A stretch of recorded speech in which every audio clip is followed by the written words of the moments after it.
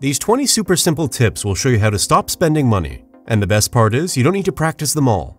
Instead, choose 2 to 3 tips that you think would fit best in your life to help you curb your spending habits. Be sure to watch until the end so you can figure out which tips are your favorite that you can start using today. Number 1. Use food in your pantry. If you still have usable food in your pantry, then do you really need to go to the grocery store? It can be easy to avoid making use of the items you have in your pantry, simply because you'll have to make a meal with a little bit more effort. But it's a great way to curb your impulse buying. If you aren't the best chef around, then use Google and search for recipes with the ingredients you have. We're sure you'll be amazed at the things you can make with very little food. Number 2. Track your spending. There's no better way to avoid spending than to see just how much you're actually spending. For some people, the mere shock of how much they spend on useless things is enough to bring them on track to frugal living. But really, if you don't know how much you're spending on your daily life, then start tracking it so you can learn to make the best choices and save the most money. Number 3. Take advantage of free facilities near you. Are you someone who feels they need to spend money to have a good time? Well, there's a way around that. For example, instead of going to your favorite restaurant, you could search free attractions near me on Google to see what cool places exist around you. The best part is, all these places are free and can provide you with just as much fun as a restaurant or bar. Number 4. Make a shopping list. Going into a grocery store determined to only buy what you need, but coming out with a cart so full of things that they're falling in the parking lot is a reality to some people. The best weapon against impulsive spending in the grocery store is to make sure you make a specific and detailed list that you stick to. By sticking to your list, you'll steer clear of all the tempting sales that lure you to buy more items, so you can save more money. Number 5. Pack a lunch. Lunch doesn't have to be a sandwich at Subway. Sure, they may be relatively cheap, but if you're finding that you're only eating out because it's convenient, then maybe you should try making lunches at home. Firstly, it'll be much cheaper to make your own lunch. Secondly, it'll be much healthier. And thirdly, with a little time and practice, it'll taste much better than anything you could get from takeout. Number 6. Shop at thrift stores. Struggling to stop impulse buying, especially for personal items, can be a serious challenge. Since stopping cold turkey isn't for everyone, you can slow down the amount you're spending by shopping at thrift stores. This way, you can avoid overspending, still get lots of items, and start practicing the frugal living tip, only spending money on what you really need. Number 7. Wait a few days before a purchase. On the topic of buying personal items, there's no better filter than time. For example, if you're looking to buy an item on the expensive side, then give yourself at least 3 days before you buy it. After a few days have passed, see if you still want to buy the item. If not, then it was likely an impulse buy. But if you still feel that you need the item, then it's more likely a purchase that will be of use to you. Number 8. Grow your own herbs. Did you know that herbs are some of the easiest and cheapest plants to grow, and many of them can be grown on a windowsill in your kitchen or living room? Another little tip many people are unaware of is that you can regrow a lot of produce you eat from scraps. For example, if you enjoy green onions, then keep an inch above the root and submerge the roots in water. Within a few days, you'll end up with a new green onion growing. The same trick works with lettuce and even celery. Number 9. Don't give in to peer pressure. Peer pressure is a great way to empty your wallet. Unfortunately, it's easy to get caught in a friend circle, either with people who are financially well off, or those who don't care to practice frugality.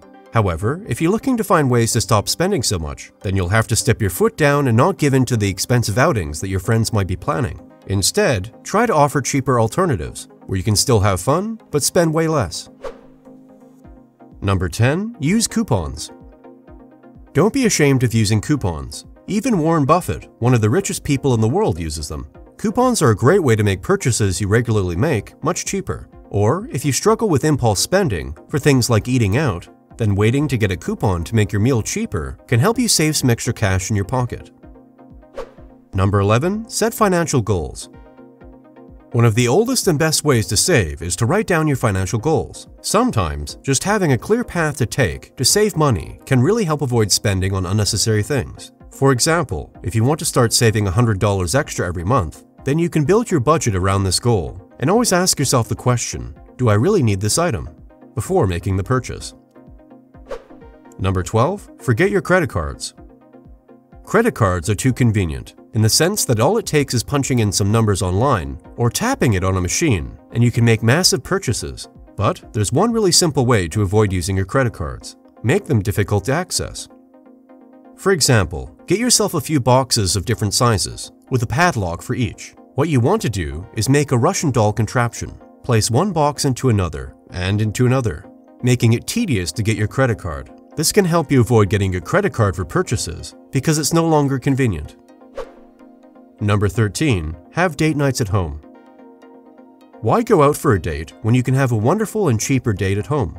For instance, you and your significant other can enjoy cooking a full-course meal together, and then enjoy the food with a lovely set-up table with nice music in the background. Essentially, you can have the date night of your dreams right in your own home, without breaking the budget. Number 14. Practice no-spend days.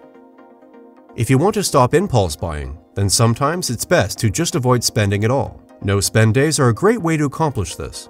Pick one day of the week when you don't spend on anything at all. It's in these days you'll find that you don't need to spend money every day to live or to be happy. Number 15. Meal prep. Meal prepping is a great way not only to cut down money spent on food, but also on the time it takes to make food, and the number of dishes you would have to wash. If you want a great frugal living tip to make the most of your food, then take the time to meal prep recipes. Number 16. Borrow books. Are you an avid reader? Do you happen to buy new books whenever you can? Well, if you're on a tight budget, then maybe you can consider the library. This way, you can have all the books you want to read without having to spend a single cent. Number 17. Determine your spending triggers. It's normal for people to spend more when they're not at their best. If you resonate with this, then take the time to observe yourself when you get a spending urge. What do you feel like when you want to spend? Are you stressed? Is there a reason you're stressed? What do you think you'll accomplish by spending? Understanding what urges you to spend is a great way to stop it. Number 18. Save up for the holiday season. There's no doubt that the holidays are some of the most expensive times of the year, but we always know it's going to come. So, a great way to avoid impulse spending is to prepare as early as you can. In fact, create a specific savings account just for gifts during the holidays and add it to your monthly budget. This way, you'll always be prepared for that expensive time. Number 19. Plan your budget. Having a budget and being able to shift your expenses, income, and savings to tailor your own needs is an excellent way to save money and stop impulsive buying. For example, you can see what you're spending most on, so it becomes easy to cut that expense. Or, if you know what you're going to be spending on something, then plan your budget to save for that item. Number 20. Use cash. A great frugal tip is to live within your means and avoid spending on impulse is to use cash. Let's say that you need to go grocery shopping, and you know exactly what items you'll need. Instead of bringing your debit card, only bring the amount of cash you'll need for the purchase. This way, you can only spend as much as you have on you at the time, thus saving money. These are certainly great ways to stop spending money, but you might not know what to do with the extra money you now have. Fortunately, we've made this video about the best places to put your money. Click here to have the best results you really need.